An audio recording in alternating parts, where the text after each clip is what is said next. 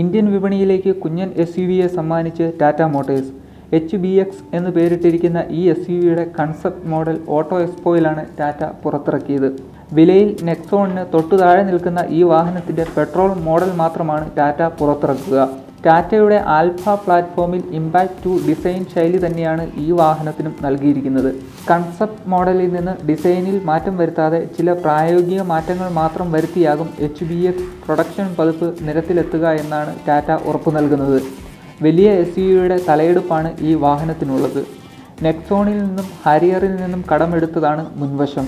നിലവിൽ ടാറ്റ കാറുകളിൽ കാണുന്നത് പോലെ സ്പ്ലിറ്റ് ഹെഡ്ലാമ്പ് സെറ്റപ്പാണ് HBXലും ഉപയോഗിച്ചിരിക്കുന്നത്. നേർത്ത day time running ലാമ്പുകൾ, dual tone bumper, വലിയ സ്കിഡ് പ്ലേറ്റ് എന്നിവയാണ് ഈ മിനി SUVയുടെ മുൻവശത്തെ സവിശേഷതകൾ. Black finish cladding, alloy wheel, black B pillar എന്നിവ വശങ്ങളെയും മനോഹരമാക്കുന്നുണ്ട്.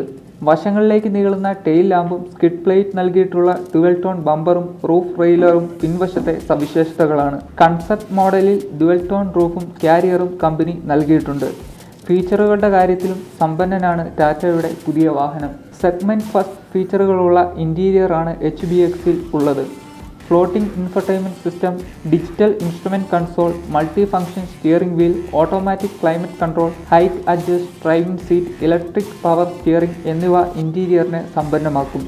1.2 ലിറ്റർ പെട്രോൾ എഞ്ചിനിലായിരിക്കും ഈ വാഹനം വിപണിയിൽ എത്തുക.